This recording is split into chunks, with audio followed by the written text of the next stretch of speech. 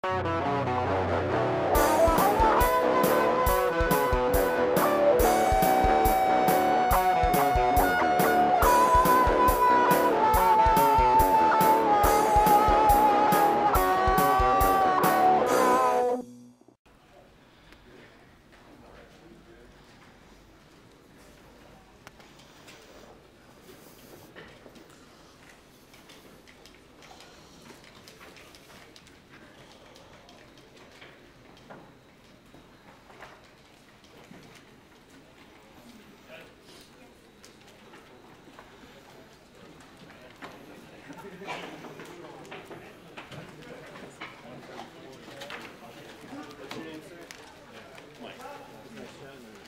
guys, we're back. It's day 2 in Atlanta. We're here for World Championships of the WoW TCG. Glad you could join us. First of all, you got the top 96 over there. We're going to look at their draft here in a minute, and then we've got the Dark Moon Fair. The Dark Moon Fair has 211 people in it. We're going to talk to Matt DeWano, the head judge for it over there, get a little feel for how he sees being a red shirt in a vehicle like that.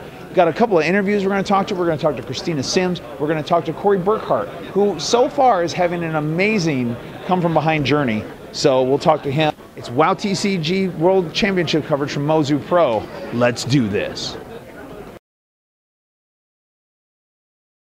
All right, guys, we are back. It is day 2 at Worlds. Who have I got with me?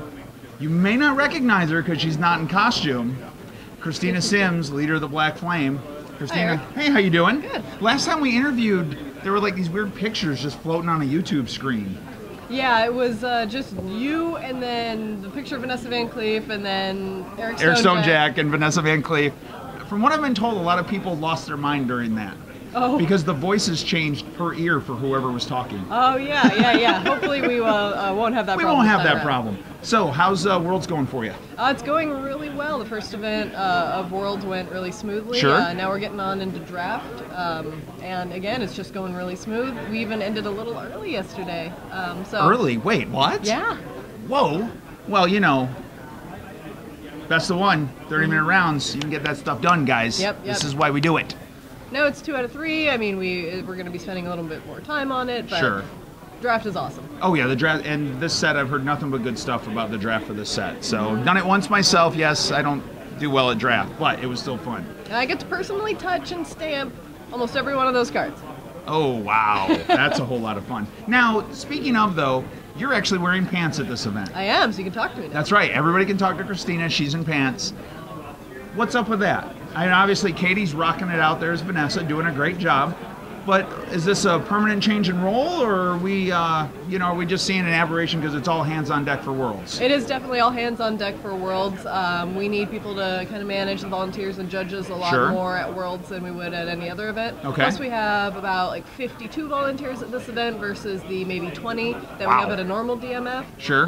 So with Drew handling Worlds and Sarah handling side events, Alex managing everything else, somebody's got to keep a good eye on the volunteers and take good care of them. And also, be able to take the time out to talk to them and, get feedback on how their programs are going. Good deal. Good deal. Well, obviously, better to talk to you, when you have the pants on. Correct. You get more than 2 seconds. Otherwise, you have to try to sneak in for a challenge and be like, yeah, while we're playing, do you think, what about this? Yeah, it's like, can we talk a little bit about my and I'll attack you for 5. Yeah. Like, well, I don't know. Everybody else is waiting for me. Yeah, it's line. And you're out. And that's why she beats everybody so quick. You'll know. No, I'm kidding.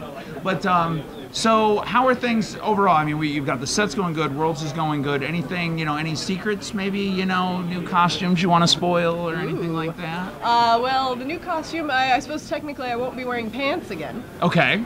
And then I put a little bit of a teaser up on the WoW TCG site. If you saw it, it's a picture of some scale mail. Oh, right. I did see the scale mail shot. So everybody, try to figure that out. It may be a little bit difficult, but it'll be relevant towards the block. Oh, okay. Block relevant.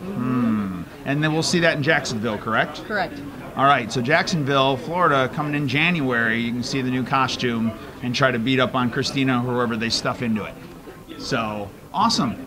Well, Christina, always a good time talking to you. Thank you. Thanks for taking the time. Guys, champion of the Black Flame leadership right here, Christina Sims. We'll be back. Thank you. Yeah, no problem.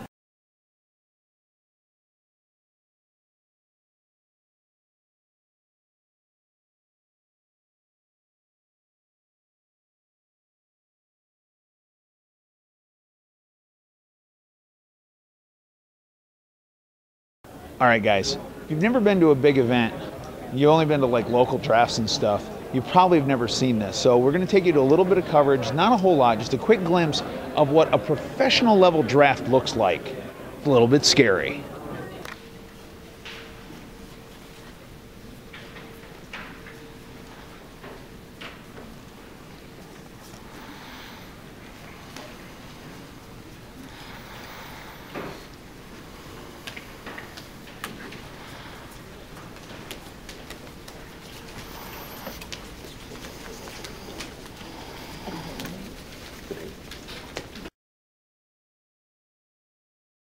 All right, guys, we're out here. We've been talking to everybody and their grandmother. I actually have never talked to Corey on tape. Corey, good to see you, buddy. Doing well yourself? Pretty good, pretty good. Now, obviously, you made day 2. Amazingly. Yeah, yeah, whatever. This kid. All right. So what was your record yesterday? We ended up 6-3. I started 0-3 in contemporary, so okay. We weren't too happy after the first 3 rounds, and somehow rattled off 6 in a row, and rattled off the first one here today, so we're 7-3. Nice, 7-3 coming in. How was the draft? All right, obviously you got the win, but how's your draft pod? You were pretty high up on the pod, right? So my pod is the 6-3, 5-4 split pod. I have the absolute worst breakers of 78th place coming into today. All right. So I'm pretty sure I need to either 5-1 or 6-0 to make tomorrow. Okay. Basically, when I went over to the table, I just told everyone when I sat down I'm going to draft green. We've already got a min cash. I don't know what a min cash is worth, but if you value money, I recommend you draft Order Alliance. I'm going to draft Monster, and you can't stop me. Nice. And as soon as everyone at the table listened, because the Alliance players all train wrecked each other, the Horde players don't have playable Horde allies, and you've got a lot of green. Everything that says Monster Hero required is in my deck. So it wasn't an excellent draft, but it was a decent draft, and I would be fairly disappointed if 1-2 at this point. Okay. See, guys, you let him mind. He got you. And that's the royal we, by the way, because Corey's got a mascot in here. Obviously, I'm hoping that's who he means by we. So what's the story behind the stuffy? All right, so his name's Meatloaf. He's a bat out of hell. No, he's one of the wind riders for the Horde Griffins. Yeah, sure. You play the online game. You travel around quicker by paying some money, fly around. Travels to different flight masters. Basically, Warcraft Gaming Center was selling these for $20, and Ash thought it was really cute. Ash is my girlfriend, and she wanted it, so I went ahead and bought it. Right. After I think round 1, when I was 0-1, and I didn't really think about it. And then 0-3 rolled around, and I was just not in the best of moods. Of course, rightfully so. Try to cheer me up. She was like, "Here, take a picture of this guy," and trying to be all funny about it. And after that, I was like, "Well, taking this." And I don't know. He seems to be the best player on our team because we're 6-3. With me, we're 0-3. With him, we're 7-3. So he's the best player on our team by far. There you go. Awesome. And just for that, later, as from now on, that's going to be the story of the tournament right there. Oh, absolutely. When we win on Sunday, yes, it's going to be.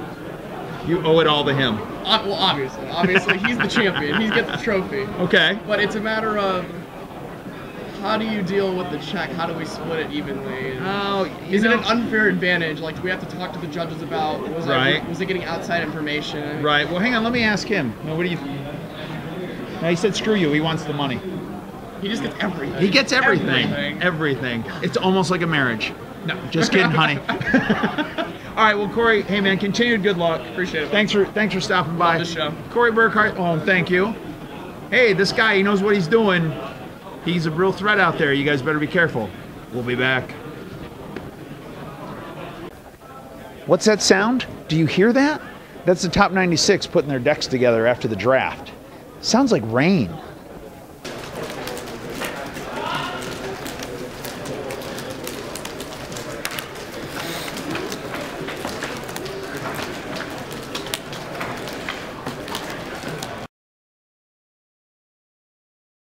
All right.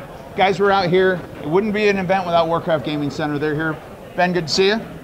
Good to see you too. How's things going? Pretty good.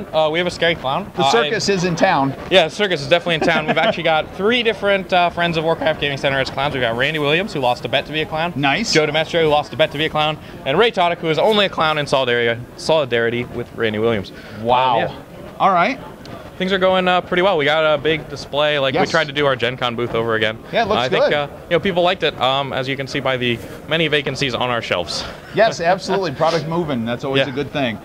Of Cool, course. cool. And people will like it. I mean, I've had a lot of people buying old product. Just people like to relive their old experiences. Fields of Honor, Blood of Gladiators, Drums of War, stuff like that. Wow, They just love it. interesting. Yeah. Interesting that people are doing that, and obviously good for business. So rock and roll. Oh, yes, of course. Yes. We're having a good time. So. All right. Well, hey, man, thanks for taking the time. Yeah, thanks for dropping as in. always. Guys, that's Warcraft Gaming Center. We'll be back. Right. Guys, we're down here. We're talking the DMF with head judge Matt Dubuano. Matt, good to talk to you, sir. Great, thanks to be here. Hey, yeah. So, head judging, this is your first red shirt, right? Yeah, this is my first red shirt. All right. Now, guys, unlike Star Trek, he gets to live no matter what. Well, that's assuming I don't screw anything up. Right. Well, then, of course, you know, Nathaniel just comes out, rips his black shirt off, he has red underneath, he stabs you in the throat, and takes over. Yep, that's what the EXO does. That's right, the EXO does. He takes over, and he's ready. He's off camera ready. He's watching you. So, how many players have you got for the DMF today? We have 211 players playing today. That's pretty damn good sized. Yeah, Absolutely. So they right into the fire for you. yeah, pretty much. This is probably one of the bigger DMFs that I've even been to. So. Sure, yeah, no, because like LA this spring had like 170 something. Yeah, you know, something like to that. break 200 is damn good and awesome. So of course it's what, sealed? Yeah, this is a sealed event Okay, of War of the Ancients. right. Very cool. And what, round 3 going on right now? This is round 2, so Oh, this is we'll still- probably be here for about another 6 hours or so. That's okay, folks. You know, 6 hours. This guy, he doesn't mind. He will walk and be on his feet all day just for these players. Don't tell the players that, though. Don't tell them because they'll take advantage of it. We don't need that. So, of course, you were running stuff yesterday. You were out and about. How was it? I mean, you're an experienced judge, this, that, and the other. You've been promoted up to head judge, which is amazing. Congratulations. But how was it to feel just to have, you know, I mean, it's got to be intimidating a little bit. It's a little bit.